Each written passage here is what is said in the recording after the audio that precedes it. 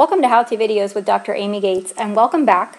This is our second video in the series of videos that focuses on how to use the data that you collect from Google Forms, how to download that data into Excel, and how to do some statistical analysis on that data. This particular video focuses on pivot tables. So in the first video, we saw that we collected a bunch of data using a Google form. We downloaded that data as an Excel document, saved it on our computer, and we updated some of the names of our fields so that they were much smaller and more concise and easy for us to understand. And we had things like gender, the number of hours a person spends studying, their age group, what they got on the final, what they got on the project, how they felt in the beginning of the class, which was a ranking. 1 is the worst and 5 is the best. How they felt at the end of the class, and whether their parents or one of their parents attended college or not. And so we have our data here, and we also learned in the last video that we can sort any one of these columns of data if we want to organize by, let's say, gender, or organize by whether their parent went to college, or so on. Now, a pivot table is a great way to reorganize data so that you can take a very quick look at relationships between data. You can compare data. And when you see those relationships, they'll give you ideas of, hey, maybe I want to run a hypothesis test here to see if that difference is actually significant. So this video focuses on pivot tables, but the next video will focus on hypothesis testing. All right, so in this particular case, if I want to create a pivot table for this data, I go to Insert, I choose Pivot Table, and a box pops up and says, what's the range? In other words, where's all of your data for this pivot table? Now, this is happening very nicely for me because I've made sure that I'm following all the rules of pivot tables. For example, and let me move this out of the way for a second, Excel knows that my data is all here. All my fields are singular. There are no extra columns or spaces anywhere. All of my data is filled in. So if you have your data set up like this and ready to go, Excel will find exactly where all of your data is automatically. If you have any trouble at this point, it's likely because you have an extra column somewhere that's empty, or you have empty cells. So you definitely want to make sure that all of your columns are named and all of your cells are filled with data. And when you do that, it will find out exactly where your data is. Our data lives from A1, which is that first cell, all the way down to H36, which you can't see here. I also want to put and work on the pivot tables in a new worksheet. So I'm going to leave that checked, and I'm going to click OK. It opens a new sheet at the bottom of Excel, and I can go back to where the data was as well. The data is still over here in Sheet 1. And in Sheet 3 is where I can play with my pivot tables and make different tables and check out the data.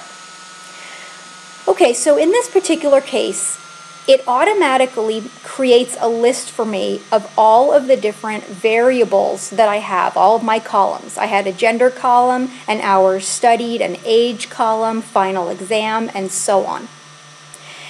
Now from here, the biggest problem or maybe challenge of a pivot table is, what is it that you're trying to see from your data? What are you trying to compare?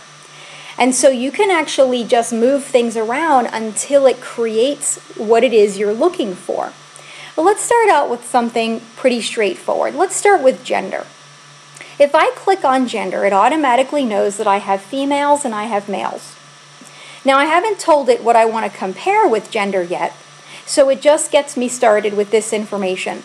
Notice that because I clicked gender, it places the gender in automatically in the rows. So my first row is going to be female, my second row is male.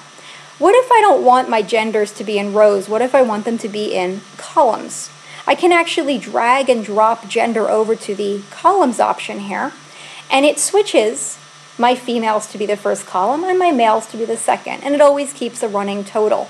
So what's great about pivot tables is you have full control over what the table looks like simply by dragging and dropping the variables. All right, well, I'm wondering if males and females did differently on the final exam. I'm curious about that. When I check final exam, it automatically puts it in the values option. and by default, it sums up all the final exam scores. But I don't really want a sum. A sum isn't telling me the information I'm looking for. What I want is to change the value of that field to an average. And you'll see that you have many, many options here depending on the goal of your pivot table. If I change it to average and click OK, it shows me the average female final exam score, which is about 87.5, and the average male, which is 58.7. To me, this seems like a significant difference, and so I'm going to run a t-test later in another how-to video to see whether this difference is in fact significant as it appears. Maybe now I'm also wondering about the project, because it seems like there is a difference between male and female with final exam. So if I check the project here, it continues building this pivot table for me, but it always gives me the default, which is the sum. Again, I don't want the sum. And notice that it put the project score here in the values area. The values area is what fills in your table. The rows area in this case is my gender. Here's row 1 and row 2. And I have my values in the columns: final exam score, project score. All right, well, I don't want a sum here, so I'm going to click Value Field Setting and change this to average again. Again, I can see that the female project score is higher than the male project score. So again, as an instructor, this is going to encourage me to maybe do some significance testing to see if there is a significant difference going on here. Now, one of the things that's interesting is you can move many things around, and you can also start over. So I can just pull all of these back, just drag and drop, and now I'm blank again. All right, maybe in this case I'm curious about hours studied. If I click hours studied, it just tells me the total hours studied. That's really not information. That's not what I'm looking for. I'm kind of curious about the relationship between maybe age and hours studied.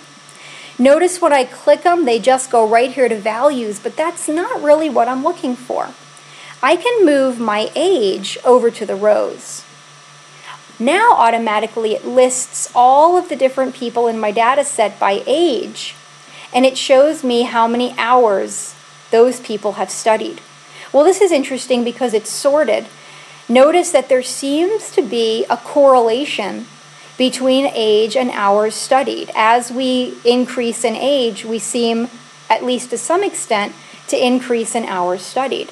So this might encourage me to do a correlation on hours studied as well with respect to age. So that's just another example of a pivot table that you can include. Okay, let's get rid of these.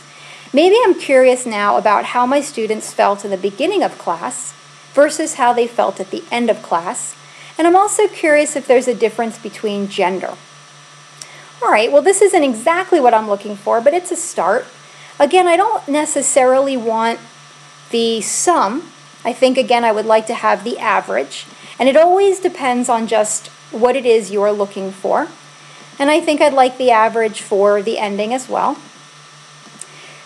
And remember, the closer the value is to 1, the worse the student felt. The closer the value is to 5, the better the student felt.